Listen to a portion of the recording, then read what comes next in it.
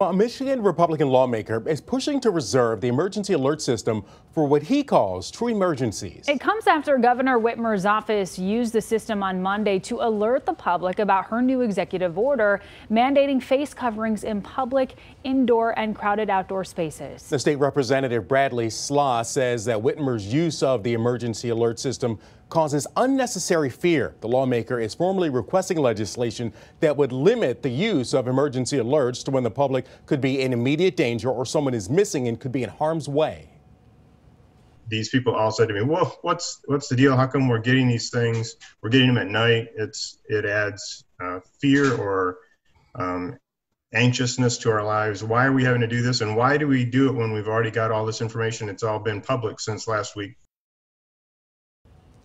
Now, Sly is waiting to learn if he'll be able to formally introduce his proposed legislation. Governor Whitmer's office is not commenting at this time.